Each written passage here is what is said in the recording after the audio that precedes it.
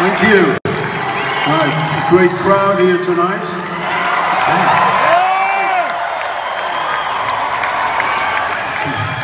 We always put that little bit on the end there as a homage to the late great Jimi Hendrix.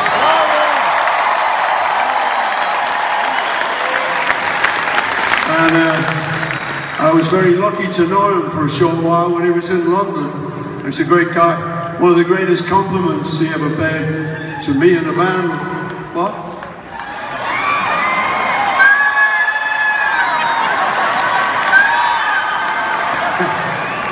One of the greatest compliments he ever played is that we had just released Sgt. Pepper's Lonely Hearts Club Band on the Friday. We released it on the Friday, and by the Sunday he'd learned it and he opened his show with it.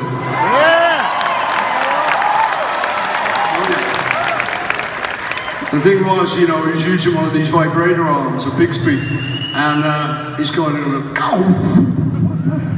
And he put his guitar wildly out of tune. Because in those days that used to happen. So he's standing there with his out of tune guitar, he doesn't know what to do. He's looking in the audience, he says, is Eric out there, man? He's looking for Eric Clapton, you know. And Eric was there. But he's having none of it, he's Eric's. He didn't want to know.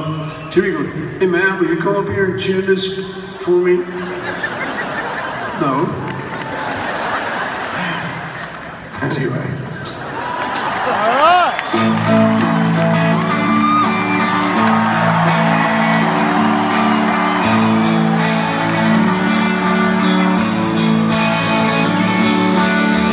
I've got a feeling deep inside.